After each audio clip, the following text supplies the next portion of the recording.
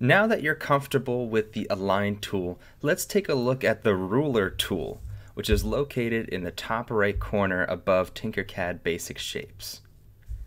Go ahead and click and drag out the Ruler tool and just drop it anywhere on the work plane. With the Ruler tool, if we select an object, we can now see the exact measurements of each dimension. The default unit for these measurements are millimeters. However, you can change this to inches, which I will go over in another video.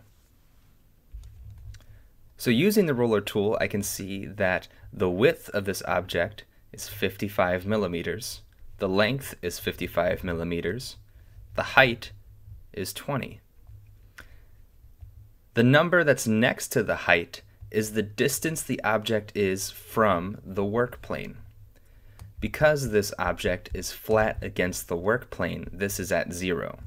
However, if I were to use the black cone here, and I dragged this object up, you can see how high above the work plane this object is.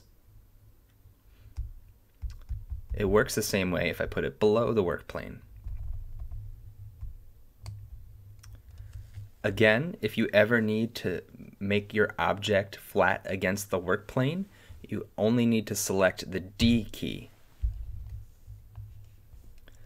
All of these dimensions can also be edited.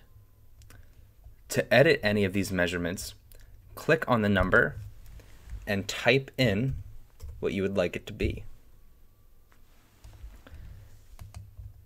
This allows you to take your designs and create them to your exact specifications.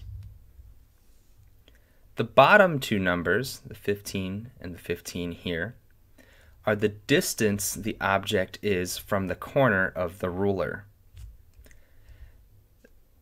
You can change whether this distance is measured by the end point, so the end of the object, or the midpoint, the middle of the object.